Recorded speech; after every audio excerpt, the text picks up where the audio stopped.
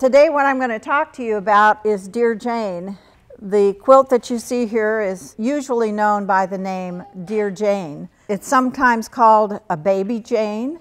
The original that was made by Jane Blakely Stickle was simply called her sampler quilt. Mine is a reproduction of Jane's quilt, and so most of the time I just call it Dear Jane.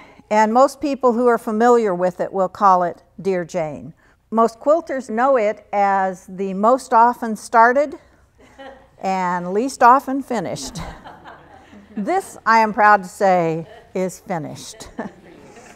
Jane was born Jane A. Blakely on April 8, 1817.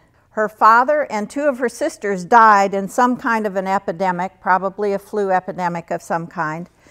Jane was left with her mother, Sally, and they lived and worked together on 16 acres of ground that Sally inherited when her husband died. Included in the list of assets of possessions that she inherited were two quilts valued at $5. Jane married subsequently a fellow named Walter Stickle in about 1850. They did not have any children of their own, but they did help raise some children, probably nieces and nephews. By 1860, when Jane was 43 years old, she's listed in the census as living by herself, and her occupation is listed as farmer.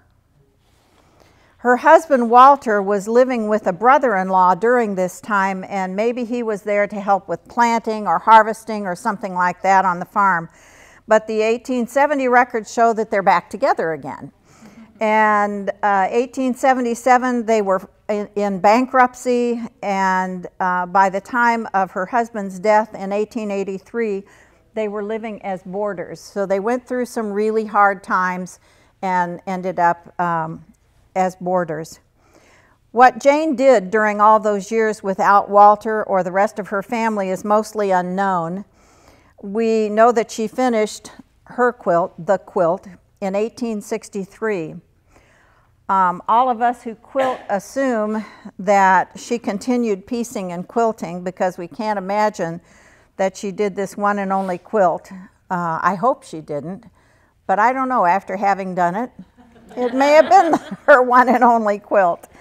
Hopefully someday, maybe some more of her quilts will be found. This one was found in a trunk. Jane was still a boarder at the time of her death in 1896 at the age of 79. She's buried with her brother and his family in the Shaftesbury Cemetery just down the road from where she spent her entire life. In 1991, a lady by the name of Brenda Papadakis, who was an avid quilter, was reading a book called Plain and Fancy when she first saw a picture of the quilt, and she was totally captivated by it. Brenda was a math teacher, and she was drawn to this quilt because of all the triangles, all the geometrics, and the overall design in each of the blocks, as well as the overall quilt. This quilt, however, is more than just geometry, triangles, and little blocks. As you examine the quilt, you can realize how non-traditional, creative, and innovating it is. It was and is new and exciting, not only in originality of design, but also in its composition. As she looked at the photograph of this quilt, Brenda realized that the block designs were mostly original. These were new designs, not reproductions of the usual quilt blocks that were used in most of the quilts that were being made at this time. Brenda was challenged by her friend to draft the blocks so that the quilt could be duplicated. With this challenge, Brenda drafted as many of the blocks as she could using the photograph from the book. About that time, this same friend, Kay, was in Houston at the quilt market, and lo and behold, there was the quilt on display.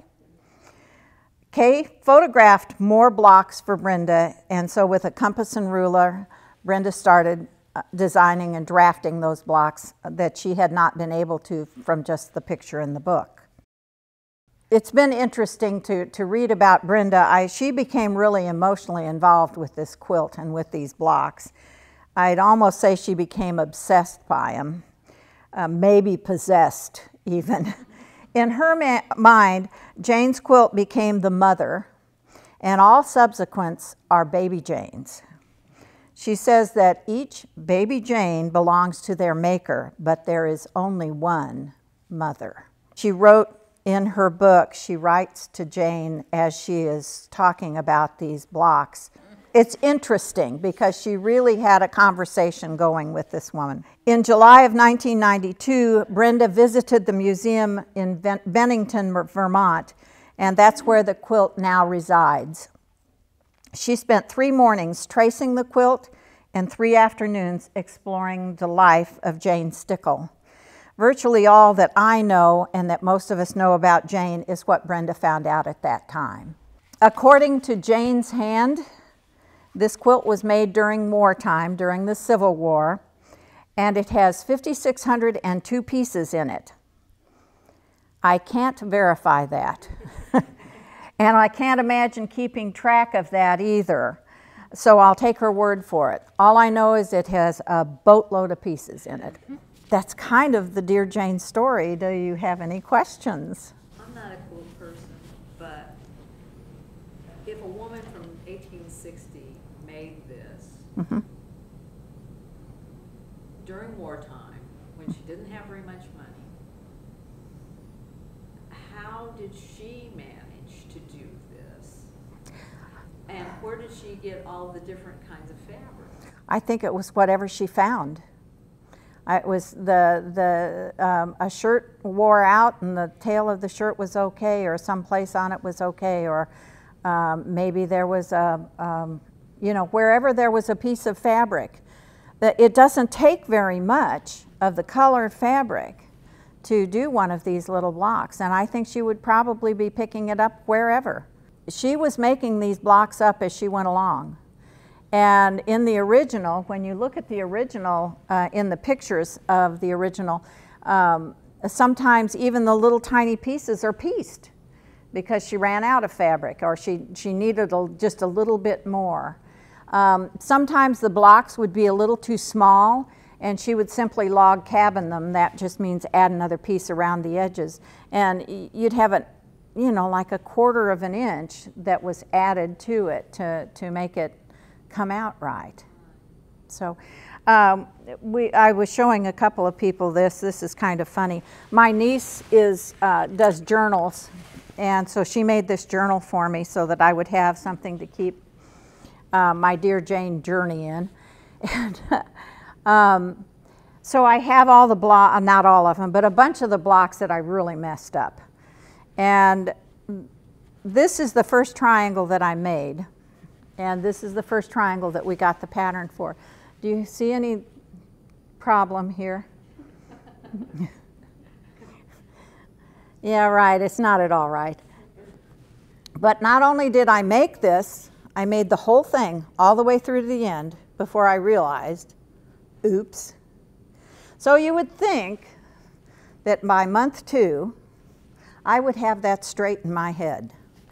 Well, the answer is no, I didn't. Did it again. And you had to resize on the pattern each for the triangles, from the blocks to the triangles each time. And obviously I didn't do that. There are some other pieces here. That was my attempt at reverse applique. I'm not good at that. That was just messed up. We had some fun with this, and we just laughed like crazy doing it. Some of these blocks would take as little as a couple hours, and there were some that took a couple days. And the most pieces in any of this, I think one of them was just over 100 pieces in a 4.5-inch block. So it's pretty intense, as it were. Anything else?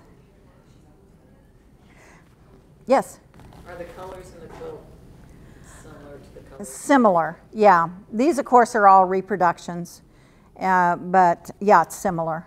They tried to make them close to it so that it would resemble the trip around the world and so forth. Anything else? Have you seen the original?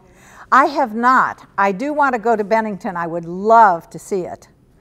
I would love to see the real thing. It's only on display a couple, 3 months a year. And because I'm sure it's pretty fragile. It has to be by now. Is it this big? Yes, this is the dimension. This is the dimension. I think it's about 85 by 85.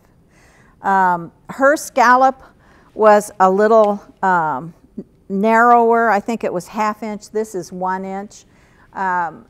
It just didn't, you couldn't see that it was the bloomin' scallop, I thought, with the 1/2 inch. So I thought, if I'm making scallops, we're going to see those things.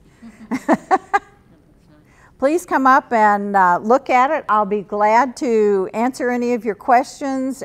If you would sign my book, if you have any comments, please make them, and enjoy the show and come back again next year or sooner.